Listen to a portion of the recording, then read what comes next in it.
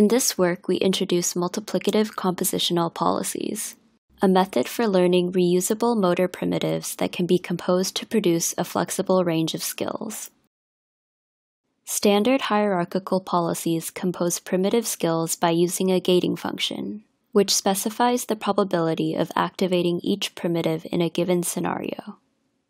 One of the limitations of this model is that only one primitive can be activated at each time step, which can restrict the range of behaviors that can be produced by the composite policy. We propose combining primitives using a multiplicative composition scheme, which enables multiple primitives to be activated simultaneously and contribute to the composite policy's action distribution.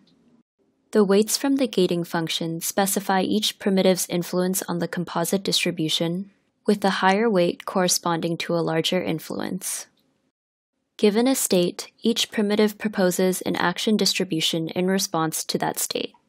The gating function receives both the state and a task-specific goal as input, then outputs the weights for each primitive.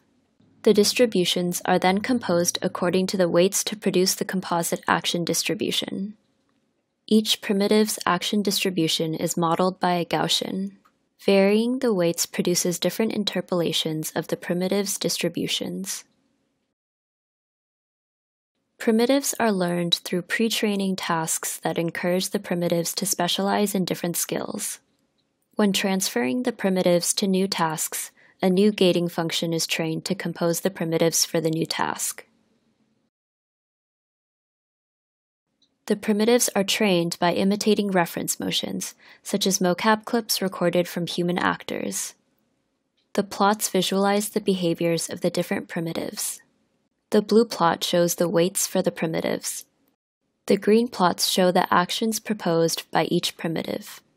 The orange plot shows the action produced by composing the primitives.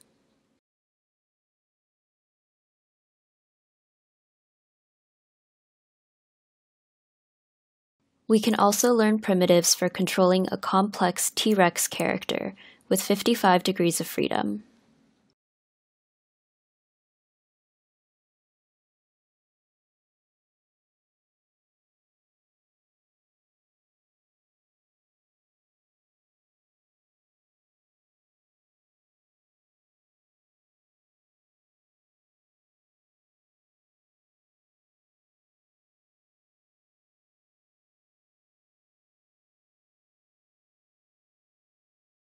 Once trained, the primitives can be transferred to challenging new tasks, such as picking up an object and carrying it to a target location.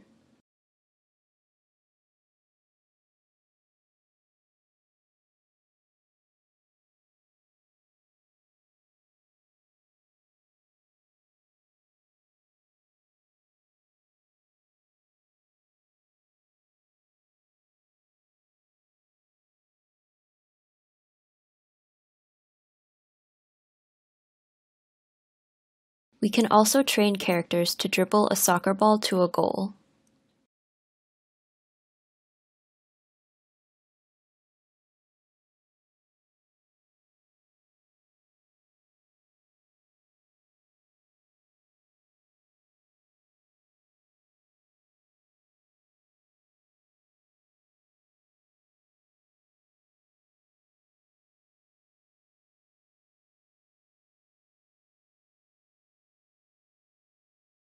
We compare MCP to a number of prior methods. Training from scratch tends to produce unnatural behaviors.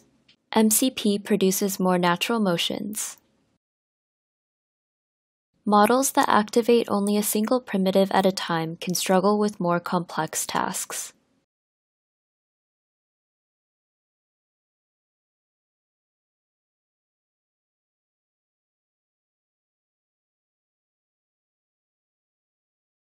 MCP outperforms prior methods on a number of challenging tasks.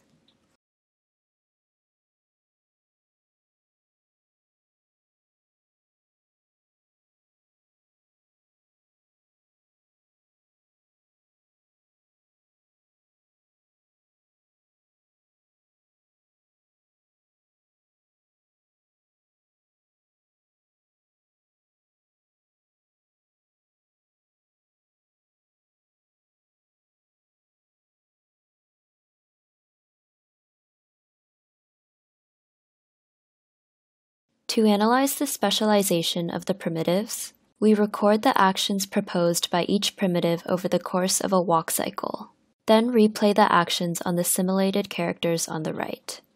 The graphs show the activations of the primitives over time. The primitives learn to specialize in different phases of a walk cycle. Primitive 1 is most active during left stance and less active during right stance, while primitive 2 exhibits the opposite behavior, becoming most active during right stance. Other primitives also exhibit distinct behaviors. More details are available in the paper. Thanks for watching.